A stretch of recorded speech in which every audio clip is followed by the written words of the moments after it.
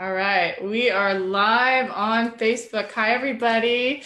Welcome. I'm so excited because we are interviewing Lauren Pasas about her experience becoming a yoga teacher. So she has taken 200 hour and a 300 hour, and we are launching our first year doing a 300 hour at Point Loma Sports Club in Point Loma here in San Diego. So, gosh, welcome. Thank you for being here. I appreciate it so much. You're one of our teachers who will be on board to share this amazing message about finding your inner guru. Yeah. Mm, So, Thank you. Thank yeah, you for having me. you're so welcome. I'm so glad you're here. So, what we are really curious about is that in between stage from when you took your 200 hour, because I know there's so many people who have experienced taking a 200 hour and are on the fence, are like thinking about possibly moving themselves forward into taking a 300 hour. So, what Mm. was what were you doing like when you made that life choice to do a 300 hour? All right. I had a wonderful experience for my 200-hour training. It really did open up my heart, and it did just skim the surface a bit. And I definitely wanted to know more. I just didn't know what that meant. I was given the opportunity to run my family real estate business. So my mother was quite generous in that, and it's so awesome to work for her. It was busy, and from a financial standpoint, it was an incredible experience.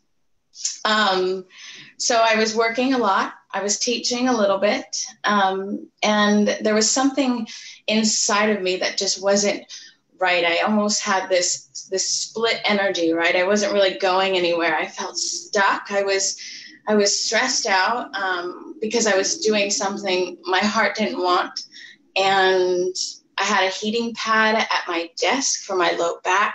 So I was in pain, and my body was screaming at me, literally telling me, this isn't right. And I think it got so big, and I had an emotional breakdown. I had a very big one one day, and I truly believe the universe was giving me what I wanted and had been asking for. Right. Had I been tapped in, right? Right. Oh, I love this. I love this. So that big experience was your mind knowing what you wanted and your Yeah, desire being so big, but the mind giving you doubts and worries and what ifs, but then the body gave you a gift. yeah. Is that what you're saying? Your body Uh, gave you a gift to experience more. mhm. Yeah, exactly. It was abrupt. It was painful initially, and I was terrified. But I knew at that time I just needed to follow my heart, and that was when I decided to devote myself to yoga. And I took my advanced training right away. I jumped right into it. I said, I don't care anymore. I don't know about money. I don't know what's going to happen, but I'm just going to go for it. And yeah, it was the best decision I ever made, honestly, for my body's sake, too. My body was happy about it. Yeah, I just want to explore that a little bit because I think that in our society, we don't understand how connected we are to those layers, right? And Right. that we disassociate pain and discomfort or disease with the emotional body. But for you, you knew immediately that those two were connected, that you weren't listening, and that split energy was the root of the pain. Yeah. That's huge. That's really intuitive and very, very wise. Yeah, it was a bit mess. It was messier at the time. It makes a lot of sense right now. But I think when you have one foot out the door in whatever situation you're in, when you just kind of like, okay, this is not right. It's almost one of the hardest places to be. Yeah. Not living wholeheartedly, not, following your heart's desire. Yeah. Yeah. Brave. You were very brave. And so what did you do? What was your 300-hour training like? Well, I went to India and I was experiencing a lot of pain in my body, and I really just wanted to dive in and devote myself to practice. I wanted to find discipline. I really wanted to heal myself. And that was why I went away for a month to just go there. And, the advanced training is just a whole nother level. And, the people that are there are committed to yoga. They're ready to take it up a notch. And so it was a powerful experience for me. I changed completely, and the knowledge that I received transformed the way I teach. It connected me in so many other ways. Yeah. Yes. Yeah. So finding that growth, that inner growth is what makes awesome teachers. And if we are able to be brave enough, courageous enough to delve deep into finding that transformation, I mean, we need assistance, and finding the perfect match to help grow that is part of our experience. Yeah. So I'm glad you found that. That's neat. Me too. Me too. But what about if somebody can't go to India or has, I love there's no place like home. Could we do that same sort of transformation here? Yeah. I mean, what a beautiful way to go through this training and slowly begin to integrate it into your life. We have family, animals, children, jobs even, and you just take a little bit at a time, and the process is, you still get those effects, but you get to kind of let it gradually, like I said, integrate. And I think it's powerful in that way. I did come home and received a bit of a shock, like it was challenging. So I think staying at home, being in your environment, and without having to change that is quite effective as well. Yes. I mean, I think that there is a place for that, for the sabbatical and the reboot.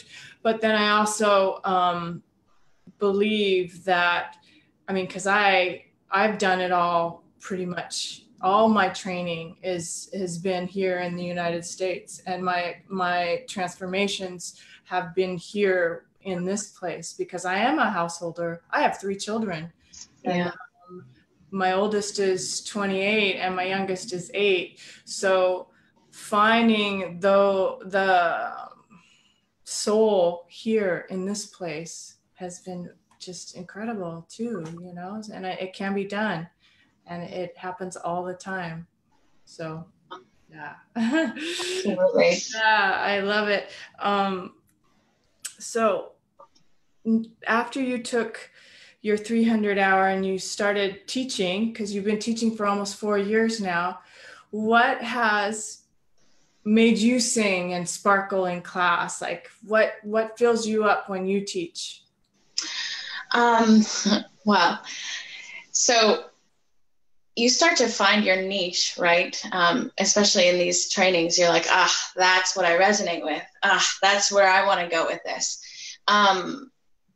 The biggest one for me would be more, trauma-informed yoga and yoga therapy. So the therapeutic side of what we're doing. So there's a lot of people that are trying to heal through yoga, and they have never been given the tools. They have no idea what they're doing. They just show up because they need something to shift. Right. So it's about holding that space for these people, right? Not necessarily telling them what they should be doing, but giving them the opportunity to find their version, because their body is completely different than yours. So I've really understood how to hold that space, not only for my students, but for myself as well. Every day is different. Yes, yes, I love that. Finding the yoga, because so that we start at the beginning, we find that transformation in that inner development of our own practice, and we know what it feels like. So having recognized that and expanded in that way, we are expecting that you can find it too. When I see my students, I trust and I know that they too can find their yoga, not my yoga, but their yoga, right? Right. So empowering them to shift and change on their own.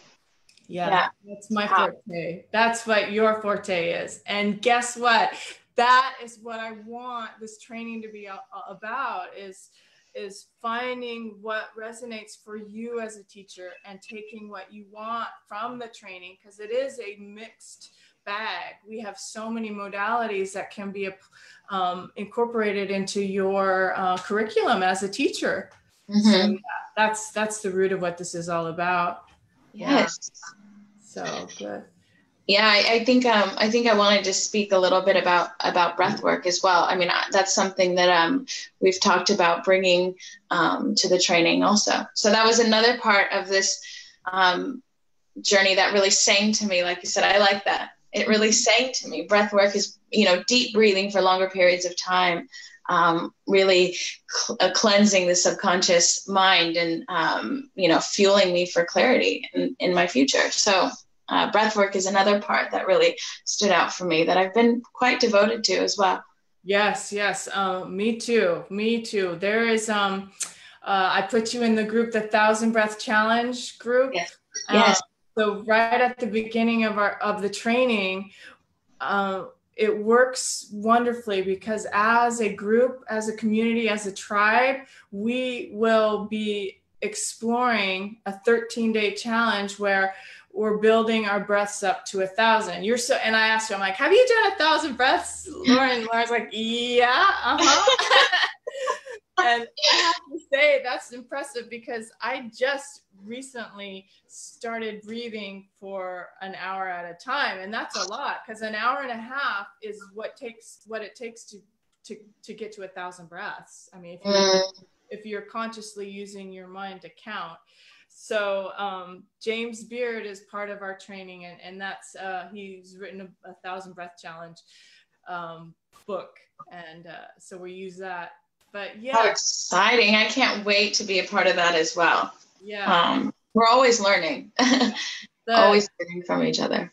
The documentation of my videos at 200 breaths and 500 breaths, it's just like, wow, tears and heart opening. So breath work is dear to my heart too. And it's transformed the way I teach vinyasa too. Lots of, at the end, even now in some of my corporate classes, I have us sit for 30 breaths, which takes 5 minutes. And I let them know what's going on. I say, you can lay down, you can leave, whatever. But if you want to join, we're going to sit here for 5 minutes and count for 30 breaths. And the class stays. Yeah. Yeah. Oh, that's so neat. Wow. People really do enjoy it. They just need to know how to do it, Yeah. All right. Anything else to add to that teacher who has their 200 hour and is on the middle place where they want to move forward and they're ready to move forward?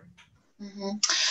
I think if it's inside of you, if it's just knocking at the door just a little bit, see if you can listen in, ask questions, get some more information, contact you especially, because it could be life-changing. It could be the universe saying, hey, I've got something for you right here and it's time, Yep. I think there's that inner knowing anyway. Yep. And I'm here for you. If you have any questions, we can do this same sort of format. We could do a little Zoom conference where I can see your face. And if you have any questions or that ideas of what you know, what's holding you back. Maybe I can help you move through that. A phone call too works. But yeah, I'm here. Just reach out. And Lauren too. Lauren would love to chat with anyone who's interested and has Yes, questions. absolutely. So Most good. definitely. I'm here. All right, so that's good. And we'll put the link to all the information about the training down below this live Facebook. Yay, and congratulations on christening your first live experience, I right? know. I'm hooked. I'm Yay, hooked. good. Thank you, Ta, so much. All right, thank you, Lauren, for doing this with me. I appreciate it. Yeah. All right, and happy, happy, happy. So happy to have you share your knowledge with us and all the trainees. So good. Me too. I can't wait. All right, namaste. Namaste. Mhm.